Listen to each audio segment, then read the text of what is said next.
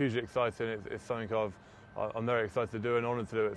It's a club that means a lot to me. I haven't been here for a few years and been here when maybe the times weren't quite so bright. So to be here now in sort of this amazing stadium with the squad of players that we have, yeah, it's a hugely exciting 12 months ahead and one I'm very excited to lead the guys out for. Obviously taking over from two guys who did such a great job last year will make my job slightly easier at the start, but it's a club that means a lot to me, so to get the chance to lead the guys out this season is, yeah, it's brilliant. You're going into your 7th season now for Wasps. What sort of memories have you got of the captains when you were growing up, coming in as a 19-year-old?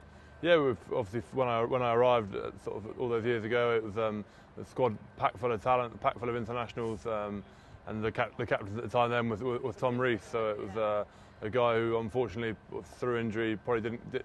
But he was someone destined to go on and win many caps for England, and he was a great captain. So from him right through to Matt and James in the last year, we've had some great captains, and hopefully I've learned bits and pieces from them along the way, and hopefully I can put a bit of my own sort of style on things as well. I think my main goal as a captain is to go out every weekend and play my best, really. I think if the captain's leading by example and playing good rugby, then I think hopefully some of the guys will follow as well. And that's my view of leadership, leading on the pitch and leading well.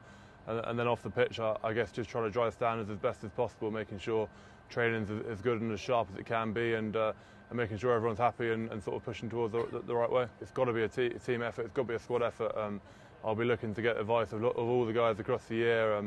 Like you said, we're a team full of guys who've played in different leagues across the world and lots of different teams. So they've got their own style on the way they want to do things, and it's important that we all get together and sort of have a chat about things and really sort of work out what's best for us moving forward.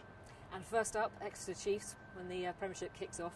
It's a side that we know pretty well by now, isn't it? Yeah, we're a bit sick of them. We've played against them a lot over the last few months. We had some great clashes last year, and obviously to lose to them at their place in the semi-final was tough to take. It was a long road getting there. We'd put a lot of hard work to get there, but they were probably better than us on the day and won fair and square. So it'd be nice to have them back here. Hopefully a Rico full of noise and full of fans, which would be a fantastic way to start the season.